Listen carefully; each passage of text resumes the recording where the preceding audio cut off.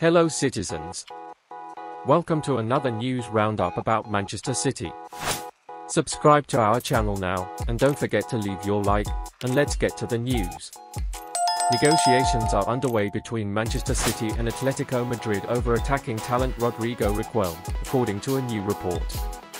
The Premier League champions are open to the idea of signing a new attacking player this summer should the right market opportunity arise for the Etihad Stadium transfer chiefs in the coming weeks.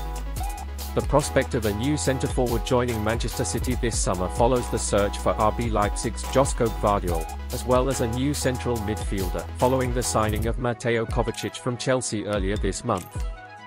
In 35 appearances in all competitions for Girona last season, Requelme scored a total of 5 goals and provided a further 4 assists, with Manchester City clearly informed by their City Football Group counterparts last season.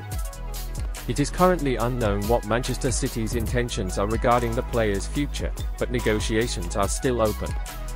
City will make another bid to have the young starlet in the team this summer. Hey citizens!